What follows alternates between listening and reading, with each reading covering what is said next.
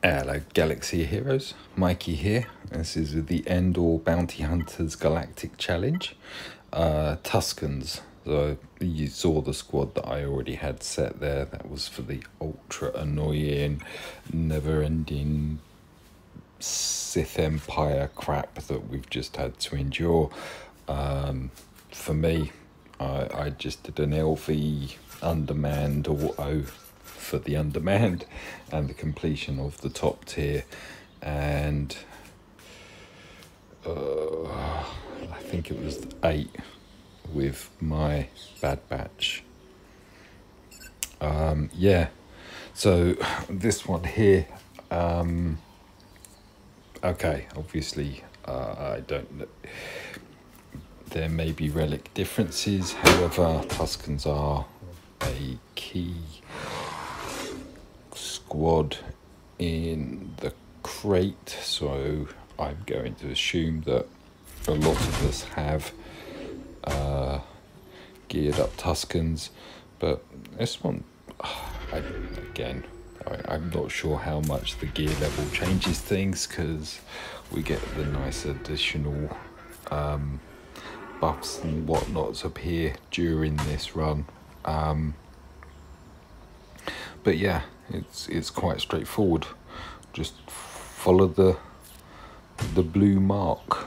So it's on IG initially, so that's pretty good. Get rid of IG. IG does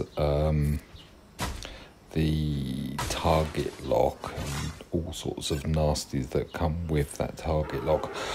I didn't quite understand this blue disky thing. When warrior selects it, they group attack. I think I try another character. Apologies, I'm going to struggle to name the Tuskens. Struggle to name most of them, but yeah, I didn't quite understand the mechanics of that. However, I've elected to go down this path, so this was it. Popped up, I clicked on it, I did it. I work on the basis that if I'm oblivious to the fact that it might be difficult, then it won't be difficult. I don't know if that makes any sense to anyone, but yeah, I just find if someone tells me it's really difficult to do, then suddenly it already is before I've started. Do I do it here? No. Okay.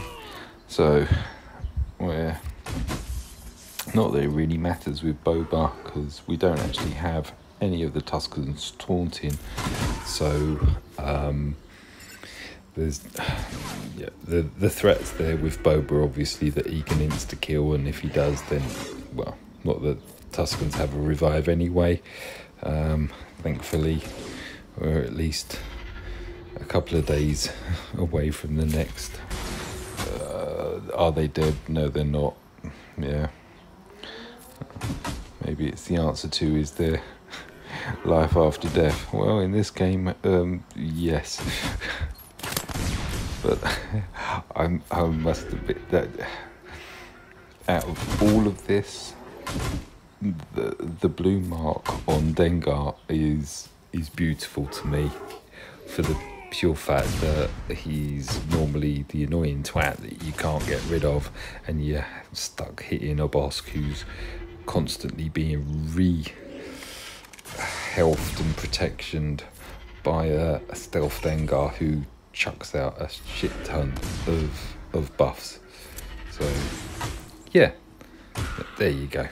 Da-da. And I didn't look at or clock immediately all the feats, but as you can see, as we scroll down, we've got them all in the one battle. So there you go. Tusken Chieftain, as you hopefully saw, is Relic 7, and the rest are all Relic 5, and they've all got 6A mods. Thank you for watching.